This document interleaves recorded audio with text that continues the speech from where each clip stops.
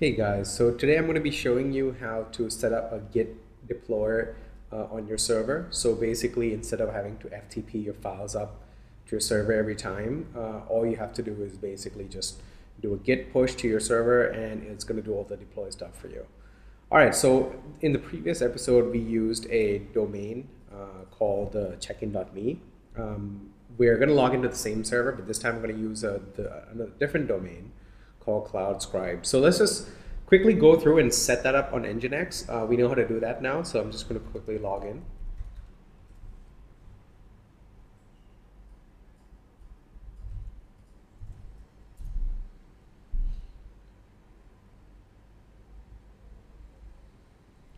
So I'm just going to go into my where I host all my files. And I'm going to make a directory.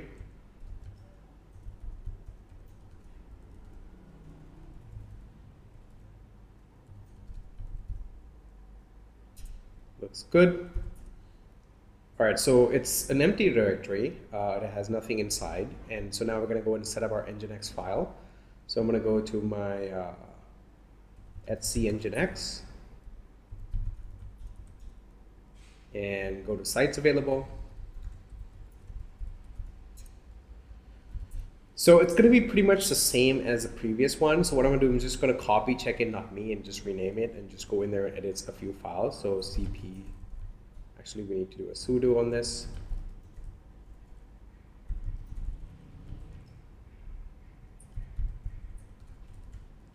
Looks good.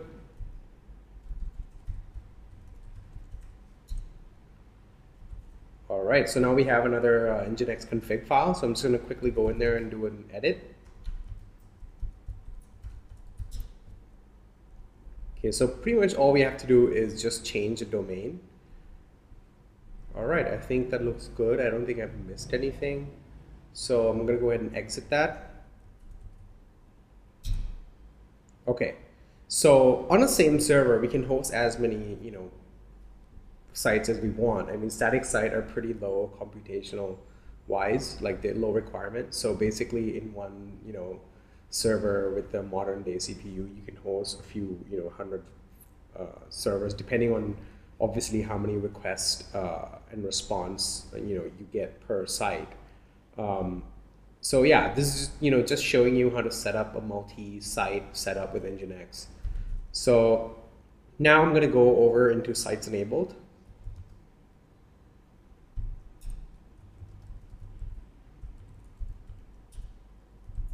So now I'm going to do a symbolic link. So sudo ln-s / etc Nginx sites available.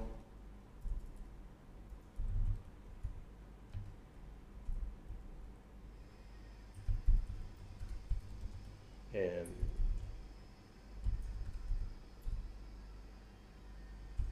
that's it. That looks good. It's blue. It's not red, which means the reference is set up correctly. So now we can do a restart on our Nginx server. So sudo service Nginx start. Whoops, seems to be a problem. Okay, so let's check the Nginx log.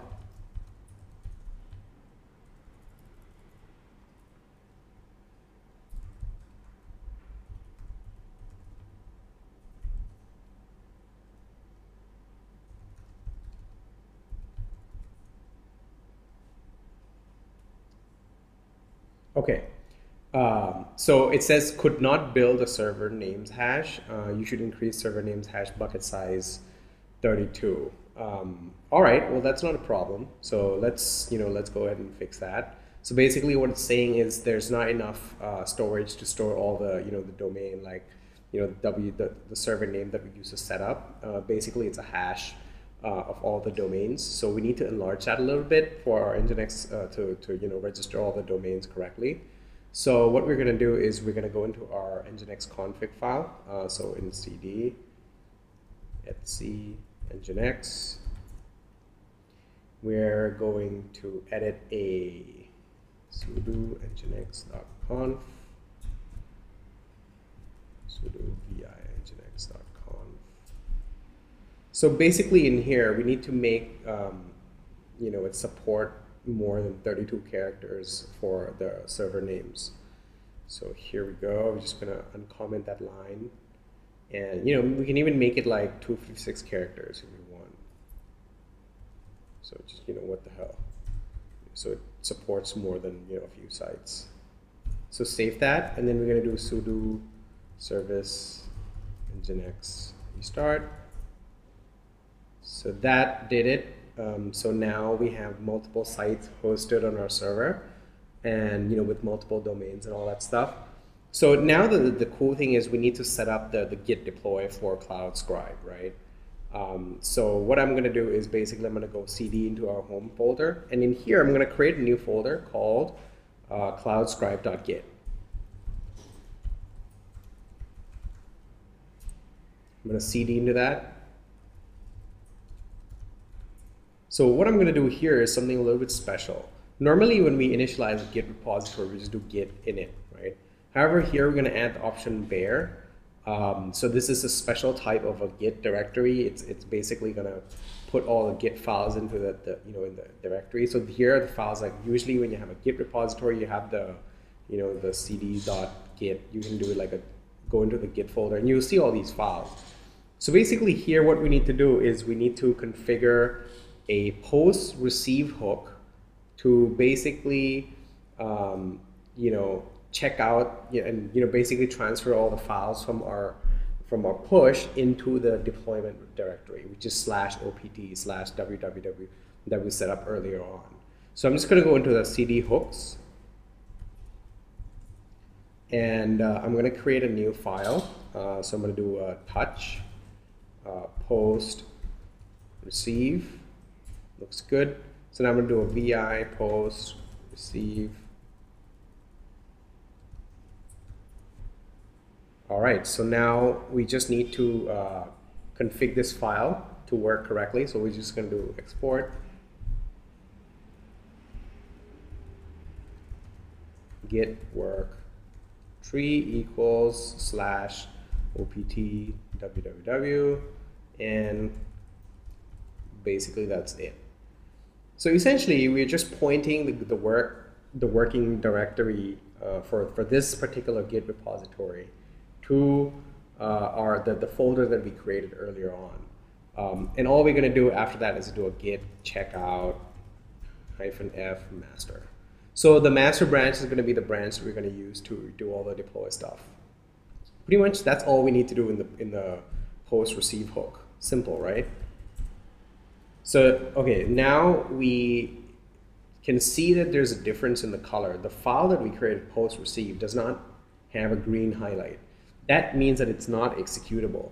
So we need to make it executable, and to do that, we need to do a chmod +x post receive. So now the post receive is green. So the server side of things were all set up. I mean, now all we need to do is pretty much we can just exit from our server. So now we're back in our local, environment. So as I do that, sudo repositories. So this is where I keep all my work. So I'm going to make a directory, cd into the folder I just created for my project, and do a normal git init. All right, so now I have a Git repository for my project, and I'm just going to do sub-L to load up my editor. So let me just move that into view. All right, so here, what we're going to do is we're going to create a new file called index.html. And here, I'm just going to do the same thing, doc type HTML, just the basic, HTML file that we have. And here we're going to have head, same old boring, HTML that we used before, no big deal. But here, the difference is we're actually editing it, I mean, if you're like doing some hosting service, you would want to have this sort of setup for your clients because, you want them to be able to work on their computer, and then they can pretty much update their site through a git push. All right, so that's done. I'm just going to do a git status, git add, commit our index.html and do a, so before we can do anything, we need to set up our remote server to be able to push to our production server. So ideally, you would have multiple remotes. I mean, you would have a Git repository on GitHub or like Beanstalk or Bitbucket, whatever you use. You would create a Git remote, add origin, and you would paste in your repository, whether it's on GitHub or whatever. And that would be where you would save all your stuff. And you would add another one called production or staging environment, and you would just type in the URL for that. So in our case, it's going to be the deployer user and the IP of the. So if you don't want to use an IP address, you can map like a master domain. So for example, if you're like, hostingservice.com or whatever over here, and it looked pretty cool. So I'm just going to use the IP for now and then do a colon and basically .git. So that's basically the Git repository that we set up, the bare Git repository that we set up. And yeah, that should be it. So git remote -v looks good. So now if I do a git push, production master.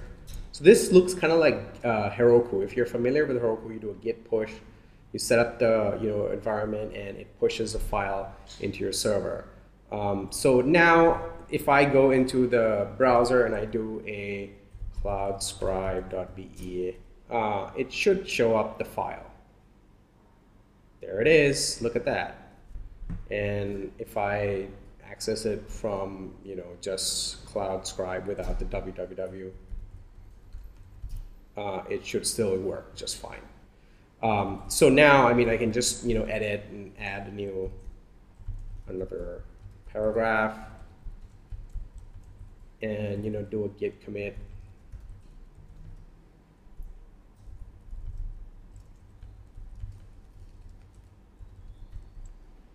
And git push, production, master, and that is pretty much a sublime workflow. I mean, that's so awesome. Like you can just edit your project, push it up, and it deploys, and all you have to do is, so it's much faster and much more efficient than doing FTP updates and syncing your files and whatever.